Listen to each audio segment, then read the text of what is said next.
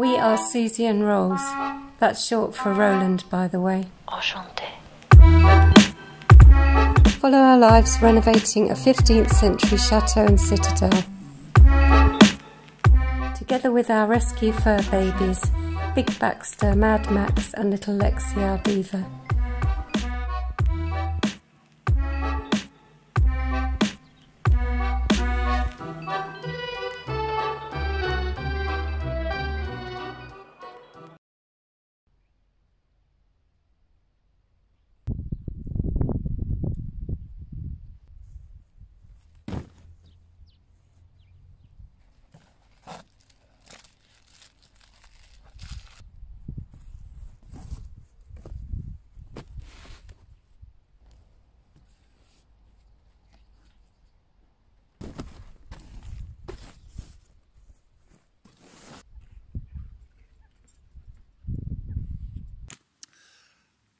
Well, it didn't take me too long to get some more cardboard. I've been routing it out of various places and shops and whatever when I've seen it. So that's this bed now with enough cardboard on. I've made sure they're all overlapped. That's very important. Stops the weeds coming up. So all I have to do now is first of all weight it down so it doesn't blow away, and then start the process of putting all our mulch down material over it. I think I said last week we've got quite a lot in the open barn on the floor. There's about 6 inches worth all over the floor of the barn. There's this outbuilding here, it's all mulched down. It's where all the leaves and everything's just blown in the buildings over the years and just been allowed to mulch down. So, and then once that's on, then hopefully that will suppress the weeds. We did this the first year we were here. We didn't quite have enough cardboard then to do all the beds, but we did notice a massive difference in the amount of weeds we were getting in the beds that we didn't have the cardboard down. So, you know, it's well worth doing. And of course, if we repeat it next year, it just suppresses them even more. And it just saves an awful lot of work in the long run. So, okay, well, I need some more cardboard, so the search continues.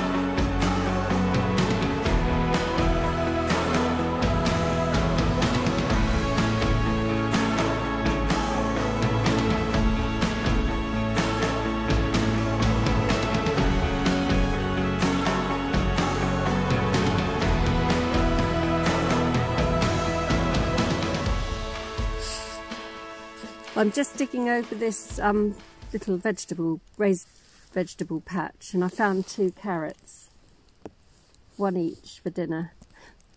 But Maxie's got his eye on them. He keeps trying to get up here to get them. Good boy. You menace. You're a menace. No.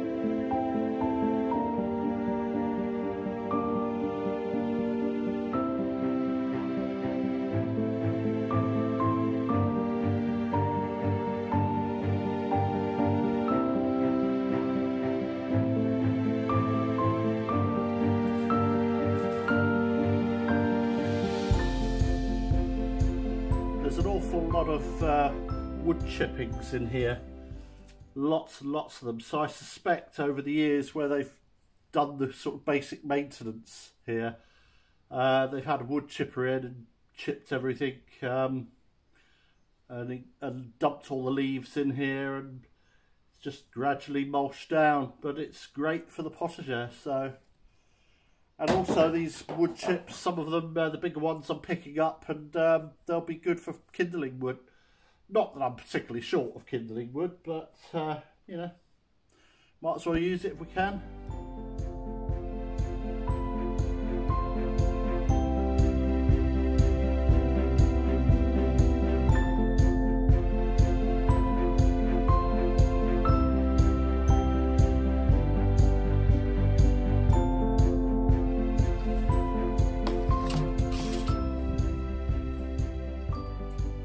I think one more load will do it. That cardboard isn't going to go anywhere. It will be weighted down nicely, and then I'll just gradually build it up a little bit with a few more loads over the next few days. We may supplement this with some compost, but unfortunately we didn't grow our own last year, as I've explained a few times last year. We may get back into that this year, but anyway, this bed is getting there now, nearly prepared, and so we'll start planting into little pots, planting seeds soon, and then early March we'll probably put them out. Middle of March, that's what we did when we first arrived here. Beginning of March we'd already planted them all up, and then as soon as we got here 2 years ago we planted them up, and it didn't take too long to get vegetables.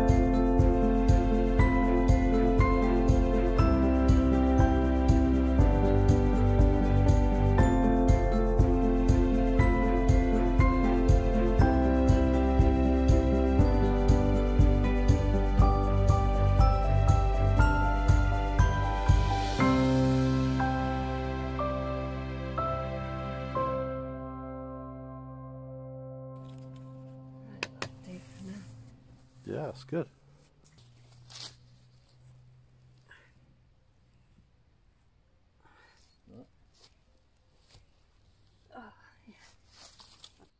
So this is a typical example really of 2 jobs on the go at any one time. So we need to clear this floor of this barn at some point. There's no urgency, there's no absolute need to do it, but there's no point having all this stuff here. But we've got to clear all the wood, which is going to take quite some time. I mean, we've been burning wood now since, what, end of October, I suppose. And that pile doesn't look as though it's gone down anywhere.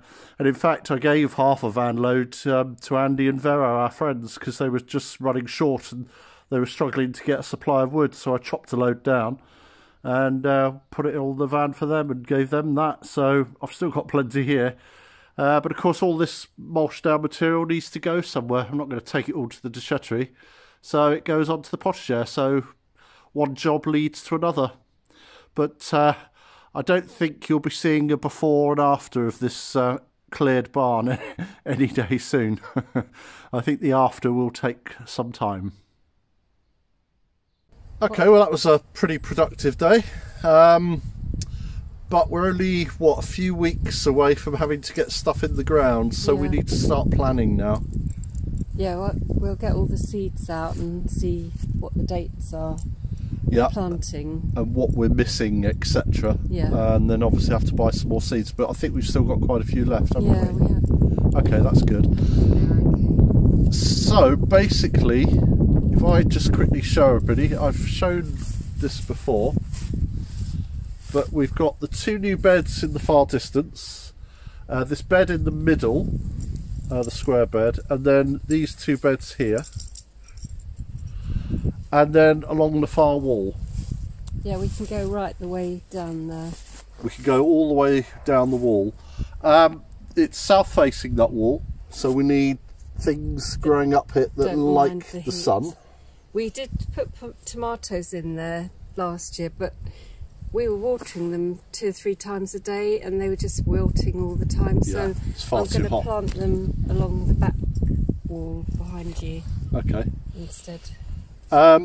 So we like our onions, our leeks, and last time we grew red leeks and the green leeks, white onions, red onions. Yeah. We grew them in this centre bed last time. Yeah.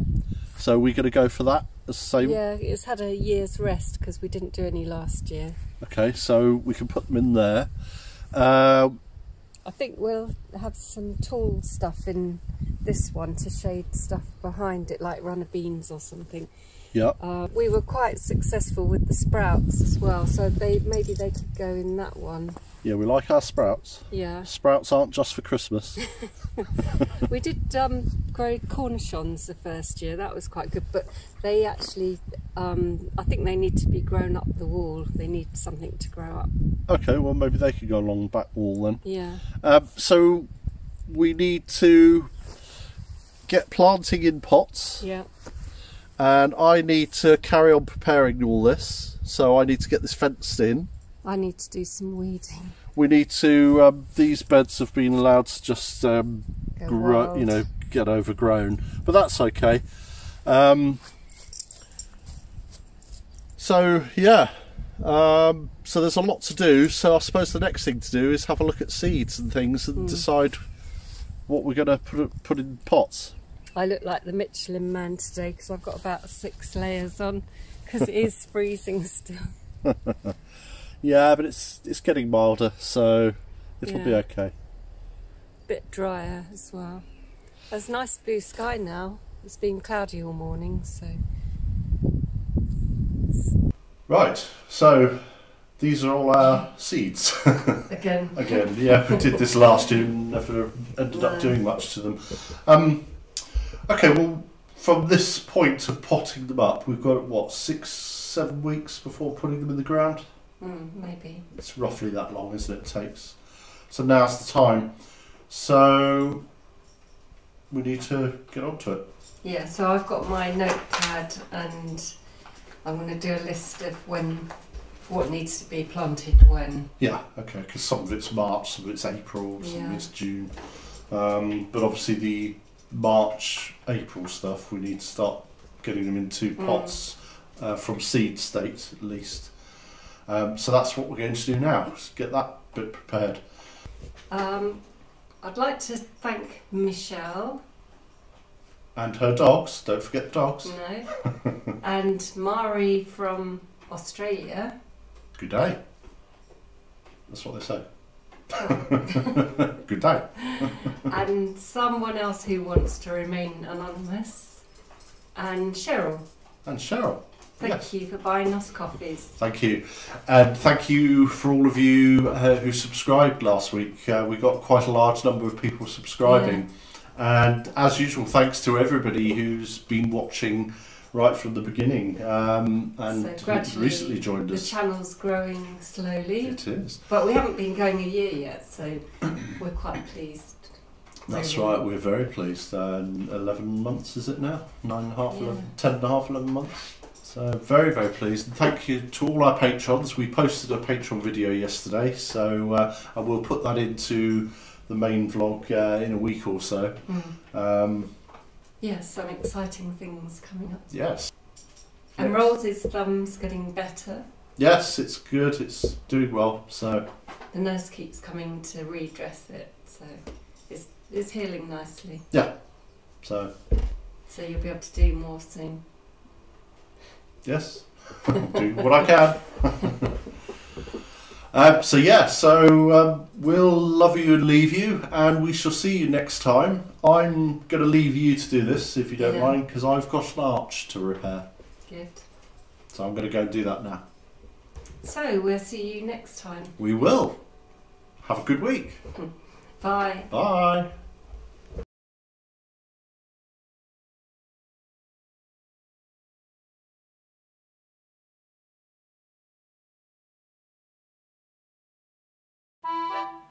Bye.